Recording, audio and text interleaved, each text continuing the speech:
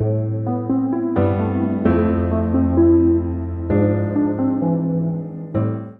you guys are going to be getting a lot of Skinfood in the coming week or two because I so many things I need to review, and I actually reviewed a lot of these a few weeks ago, but I scrapped all the footage because I just was not happy with it. But today we're going to be talking about the Peach Cotton Collection. Now, when I first saw this in the Skinfood store, the first thing I immediately thought of was like the Too Faced Cotton Collection that they well, was it recent that they came out? I'm not sure of like the timeline of when these came out, but one thing that, you know, there are lots of innovations within K-beauty, but one thing they're really good at is making kind of like dupes, I guess, for like things that you would see maybe in Sephora. And honestly, I don't know if you could even say copying at this point, because so many brands, no matter where you are, kind of when one brand makes something new or innovative, the rest will follow suit. So the Peach Cotton line, basically the whole concept of it, it's supposed to peach. All the products, like all Skinfood products, are supposed to have some kind of like food item in it, food ingredient. And this one, obviously, peaches. It's supposed to help calm your skin. What does it say here? The peach is supposed to help calm your skin. And then the whole cotton thing, it's aimed really for oily skin. And it's supposed to give the skin a really soft, milky, fresh, fluffy, like all these types of words, kind of finish to the skin. So it's going to conceal pores, help control sebum. So dry skins, I wouldn't say like completely avoid it, because it's actually not, because when you think of like oil controlling products, you tend to think of very silicone-y, very like drying things, but I feel like this is a little bit leaning more in the middle, which is a good thing. Minus, of course, the powders. I don't know if you have dry skin, you might want to avoid heavy use of the powders, but say for like the base and like the cushion, they're more softer in texture rather than like matte, dry finishes. Oh, and apparently there's calamine powder for health. I don't know what that is. If someone cares to explain what that is, please let us know. But they're like 5 products. I have 4 of them. I'll explain why I didn't get one of them later, but we're gonna go through each one. I'll give you my thoughts as we are applying each one. And to kind of show you the difference between the two sides, I'll do one side of my face. Now, I will say right off the bat that Skinfood is not very good in terms of like shade, like foundation and concealer shades. Most of them tend to be only like 1 or 2 colors. There might be a few liquid foundations that have maybe 3 colors, but even then, they still are on quite like the lighter side. So that is a little bit of an issue that I run into with some of the Skinfood bases. So if you're considering this line of products, do keep that in mind. So starting off with a Peach Cotton Tone Up Base, this is another one of those tone up creams that you'll see often in K-beauty. Now I'm gonna have to make an entire video about this topic, about the whole whitening thing, because there are many misconceptions about it. A lot of things like this will have the word whitening on it, but a lot of people think like, oh my god, you're trying to like lighten your skin like 30 shades, but that's not the case. That's why you'll often see tone up, because it's more like brightening the complexion that you're already currently working with. So with this, I put it on my hand earlier, on this hand, but for me, honestly, the tone up effect, like for me, my criteria for whitening cream is that it needs to be light, it needs to be airy. I don't want to feel it on my skin when I have it on, and I want it to be more like a natural brightening whitening effect. I don't want it to just look like I have heavy sunscreen on that part of the face or neck that I put it on. And with this one, I really enjoy the consistency, because I was a little worried because I knew the product line was supposed to be for like oily skin. So I was thinking, oh, if they have a primer, it would be like those really silicone-y dry primers that make my skin look dry. But this is not one of them. It has more of like a light lotion type of texture right here. And it has a little bit of a peachy undertone to it. So at the same time, it can really help I guess brighten the complexion without making it more so brightening, rather than, oh, we're going to whiten your skin the same way that sunscreen whitens your skin, you know what I mean? So with that being said, you do get a little bit more of like, more so than brightening, I think. It kind of just makes my skin tone a little bit more peachy. But honestly, the difference, I feel like it doesn't make too much of a difference in terms of tone up creams, because my favorite one, the G9 Skin, that can, like 1 or 2 layers can really help like brighten your skin, maybe like half a shade lighter. And for me, generally, I only tend to use whitening creams on my neck, because I don't like the idea of having to put foundation on my face and my neck. So if my foundation's too lighter, or for camera, if I know that there's gonna be a lot of flashback, I'll put whitening cream on my neck just to even it out. This one, I guess I wouldn't mind putting on my neck, because when it dries down, it doesn't feel sticky, it doesn't feel oily, greasy like maybe sunscreen would, which is why I like it, and a little bit does go a long way.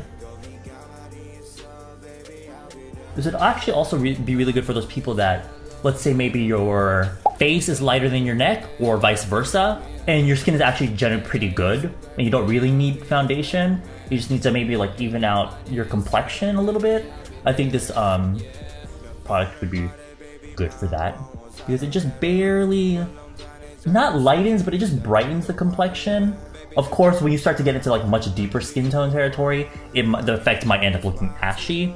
Oh, and also I forgot to mention, this is SPF 30 PA++, and the main, because even though I like this collection, one of the main issues I have with it is that because every single product has pretty high SPF, and also because the cushion itself is a little bit light for me, the effect that I end up getting is like flashback times 10, because I have all these SPF products building up on top of my skin. So it's really important that if you are my skin tone or slightly deeper, you need to be careful when it comes to like layering the product, because if you put too much of any of them, then you will definitely get like that white cast.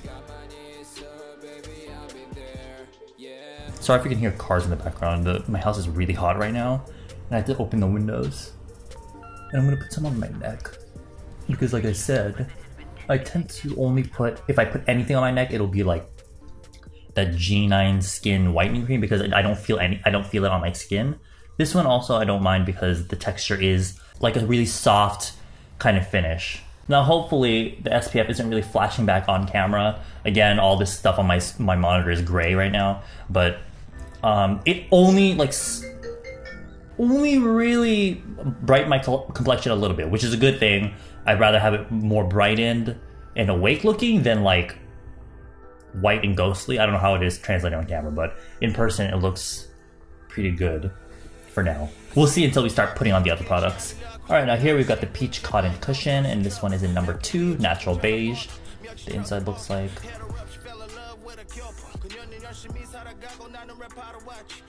Now, like all the other products in this line, this also has peach and calamine or whatever, and it's one of those cushions that's going to give you a soft matte finish. And what I really enjoy about this is how I can get away with a little product, but it really gives me really good coverage. But the way it makes my skin look, how do you describe it? You know the way like baby skin looks super soft? And of course, with my shit skin, it's not gonna look like baby skin, but you know the skin babies have is just very like soft and like fresh, and you know, like the surface of like a peach is very soft.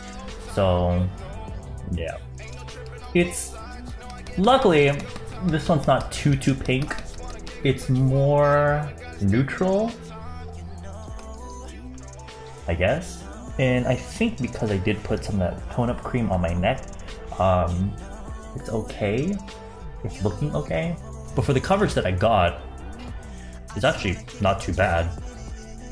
And it does claim that it will cover blemishes and things. And now because it is more of a matte finish, it's much easier to layer the product for more coverage. Like, here I do need a little bit more, because the product is building on top of itself. If it was more dewy and glowy, every time I pat it into the skin with the cushion, it would kind of just pick up more of the product and kind of like move it around, rather than it set and then you put, almost like if you're layering nail polish, you need to wait for the first layer to dry. But this one, because by nature it's matte, it makes it much easier to layer. For my dark circle, I would definitely need to go in with like a separate concealer, like a color corrector, because it's just making my under eye look gray. But as you can see here, the finish is really pretty. It's a really soft, natural kind of velvety sort of finish. It wasn't really able to cover like this spot that I have cropping out right now on my neck. And on my chin, I do have to build it up a little. But yeah, basically this is what you're getting with this cushion. So honestly, I think with those two products alone, I think it would be great for everyday makeup, because it's more of a matte finish. You don't really have to worry too much about putting powder. If you have really oily skin, then definitely I recommend setting with powder. But maybe for me, with me having oily skin and it becoming more winter time, I think this would be sufficient if I just need to make sure that I moisturize. Because what happens is, in my chin hair, where there's like that dip right here, it cracks really easily. And if the foundation is more on the matte side, it will look cakey and patchy there by like within a few hours. And although this cushion does leave the skin with a really pretty finish, I feel like the wear time is just average.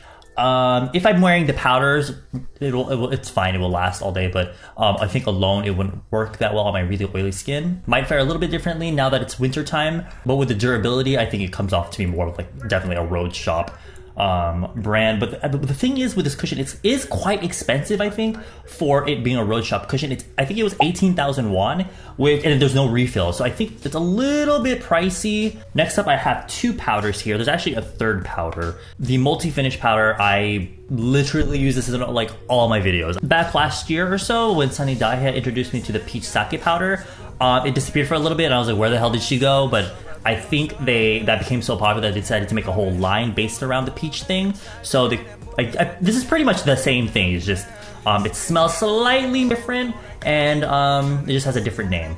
This comes in two sizes, but I think the large size, you might as well just go with the large size, because the large, it's only got like what, 10-ish, a little over $10. I feel like this size goes such a long way. Like I still have a ton in there. So definitely, I recommend. This is one of my favorite powders of all time. It's basically just like all those other HD powders, and again, it has like the ingredients to help like calm your skin or whatever. I just like it. I fucking love it because of the way it makes my skin look, and I love the smell. So on the side that we're working on right now, I'm going to use that multi-finish powder, but I want to talk about the Pore Sun Pact. Now, I said there were 3 powders, but there are basically 2 versions of this. There's the Pore Sun Pact, which is this one. It has SPF 42 PA triple plus, and there's this one basically, but no SPF, and that one is just the Pore Pact. And I decided to get this one because the Pore Pact is just a solid pressed version of this. And this one is basically a pressed version of this, but with SPF. And I kind of made a mistake, because when I was looking at the back, there are actually 2 shades, 1 and 2. But I wasn't really looking at like the name of the shade. I just saw number 2. I was like, I assumed, oh, I must be number 2, because I'm not like going to be 1, which I assume would be super light. But actually, number 1 is called Clear, which I'm assuming is just translucent, and number 2 is actually called Pink. So when I tried this on, I was like, I'm looking a little peachy. But when it's on the skin, it doesn't really come off as pink to me. If anything, maybe it makes my skin look a little bit more like the undertone more peachy, apricot-y. So I suppose if your skin tone can take it, and it won't look too crazy, I think maybe the peach one is fine, but just to be safe, I would probably go with Clear. Let me just set this side first with the multi-finish powder, before I continue talking about the Pore Sun Pact, because I have some thoughts on it. Now, it comes with a really useful, I think this is one of the best tools to use when applying powder, because sometimes, it's cute to, put on your powder with like, big powder brush and just like gently press. But for me, with oily skin, girl, I need that puff, because I need enough powder to like push into the skin. And oftentimes, you're not really setting your makeup if you just like, oh, use a little powder with a big fluffy powder brush, because if anything, I feel like the bristles are absorbing the oil and making it look like your skin is more mattified, and really like only like a minute % of powder is going on the skin. So I do like to use a huge puff. Lately I've been super into this one because it just makes putting powder on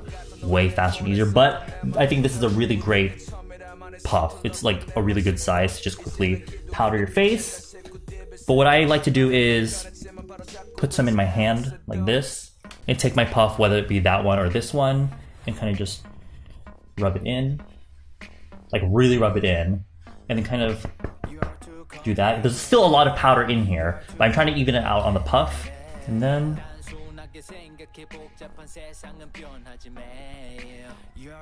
we powder the skin. This makes a really fantastic powder for baking as well. It's great for if you're the type of person that loves to wear like powder, blusher, contour and things, because it makes the surface of the skin really smooth and makes it easy to blend all your powders on top of it. See, at this point, I'm starting to think that my face is looking slight, even though I did put the tone up cream on my neck, it is starting to look a little bit, like it's not too bad, but on camera it's probably looking really bad. But it's starting to make me look like, not ghost face exactly, but you can definitely see, maybe it's just only because I can see this side. See, I think with all the makeup on, it's gonna look much better. but you can see what it does to my skin. It definitely brightens my skin quite a bit. And it makes it just look more awake, I believe. It's just more like fresh. But yeah, that powder is like A+. Definitely recommend top 10 makeup products of like all time. Alright, so I put the tone base on this side and also the cushion. The Pore Sun Pact. Now for me, I mean, it definitely conceals pores just like most HD powders do. But the powder itself is really pressed in there, so you do definitely need to use the puff that comes with it. It's really thin. I mean, it's an okay puff, but you really need to, for me, and it's really small, so I constantly have to keep, like, I'll put a little bit on my face, kind of pat it around and dip back in, and I have to do that for my whole face. It does take quite a bit of time because I feel like, again, if you're just using a powder brush, you're still gonna kind of have to like keep going back in because I don't feel like you're getting enough product on the brush, and what happens is you end up building a lot of product on your face. And this is a sun pact, so it does have really high SPF. It might have to do with the fact that it's, you know, pink or whatever, and you know, even translucent powders maybe. When you start to really build it up, it can really give you that white cast, and this is no exception. Now, what I think is great for? If your skin tone can take it, if you're more on like maybe MAC, NC, NW20 and lighter, then I think you'll fare okay with this. But what I think it's great for is, because I get some questions about like how do you reapply SPF throughout the day.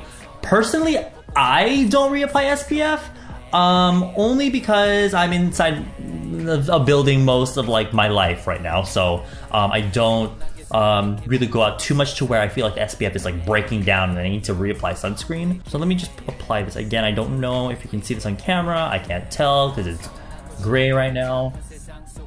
But I mean, just like the loose powder version, it will mattify your skin and it will give you like that finish that this side did. But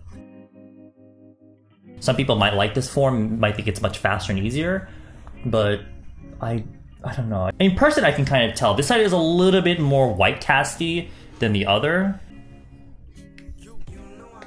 But in a way, it kind of gives a little bit more coverage, I guess. But I don't know. Oh, you can see right here. There's definitely a difference. So for me, it's okay. I think it would be great. If you have more light or fair skin, definitely something you might be worth looking into, for if you're looking for a kind of product that you can reapply throughout the day to get your SPF reapplied. Okay, I think I went a little bit too hard on my eyebrow. So I put everything on, more so than maybe flashback or looking too white casted. You can see the effect that it gives the skin, and that's what I really like about this line. It just makes your skin look so smooth, like a baby's ass.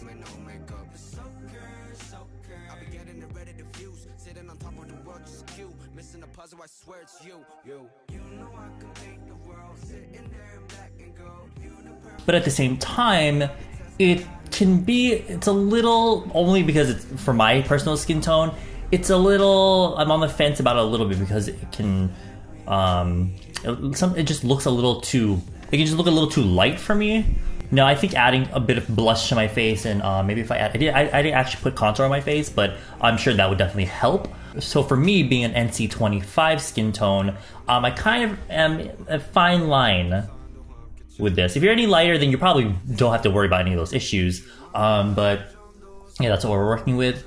Definitely for someone with more of an oily skin, combo oily skin, any dry patches, I feel like the cushion or the powders will definitely cling onto. But I think you can probably make it work if you definitely make sure that your skin is moisturized. And I'm not talking about like, oh, like a light moisture. I'm talking about like you are the type of person that will use either like heavy or decently moisturizing creams, or you maybe add an oil to your skincare routine. But I just like how it gives me this finish without it feeling too like dry mattifying. Because there are some foundations that are not necessarily meant to be oil controlling, but they're meant to be more like pore minimizing, but those end up looking really dry on me because maybe there's just too many silicones and things like that. But I like how, although this is keeping my skin matte, it's the textures are very soft and refined. It's just that if you have dry skin, I feel like you might have more issues with this baseline. Oh, and if you have blemishes, I have a good feeling it's gonna cling onto like the blemish that have like that dead, you know, the blemish that have like a top like dead skin bit, like when you put foundation on, you see like this dead skin on top of the blemish. I have a good feeling it would cling onto those. But you can see right here, this isn't really a blemish, but it didn't completely cover it. So I think it's more so better just covering like areas of redness rather than like individual dark spots of redness and hyperpigmentation. But definitely these are the kind of base products that I know a lot of maybe Korean students would be really into, because it just makes your skin look, there's no fuss or like, you know, you're not left with like a super like a glowy finish that can be a little high maintenance. You're just left with like really pretty soft skin. The wear time is just okay. Wearing it, I didn't notice like, oh, like it broke down so quickly, but I also didn't notice like, oh my god, like I can wear this all day and things. It's normal, but I think it's good for like a normal day, maybe going to work or school, and I think that's it. If you're planning on wearing it from like dusk till dawn, I don't know, especially depending on how much oil your skin produces. I don't know how long it will last.